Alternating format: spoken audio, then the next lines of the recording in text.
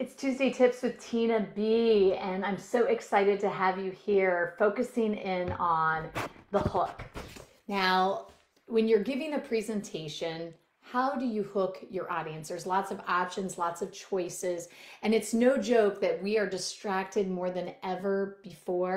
So it's imperative that you select a way to really grab your audience's attention. I want to highlight one strategy that may not be as effective, and that is using a joke to start your talk.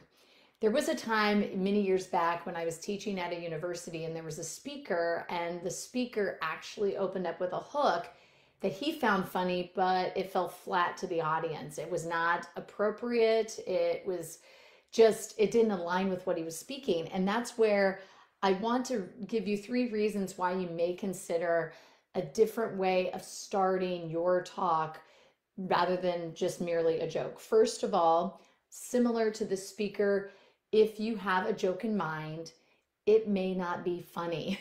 And some of us are just not as effective joke tellers. Whether it's the joke itself may not be funny, or it's the delivery of it. So, or your audience may not even get it or understand it, and that can definitely hurt your credibility.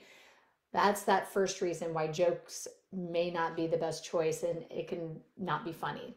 Secondly, it may be too funny. So that's the antithesis of not being funny. It could be such a amazing funny joke that it heightens the expectations for the future portion of your presentation. And it's hard if your presentation's more serious in nature, or its tone is very methodical, a lot more data driven, things of that nature. And then you start with this really hilarious joke, and it just doesn't align with the tone. The last reason why you may not consider facilitating a joke is that it doesn't align with your topic. You want to ask yourself, what is the purpose for which you're speaking? And you want how you start to be in alignment with that topic, that it's actually purposeful. So telling a joke just to tell it is not as effective. Think of other ways that are comfortable to you, the speaker, and comfortable to the topic, and comfortable for your audience. Because remember, it's all about your audience. And to be audience centered, you want to think, what is my topic? What is my purpose? And what do I want my audience to get out of this message? What's that desired outcome?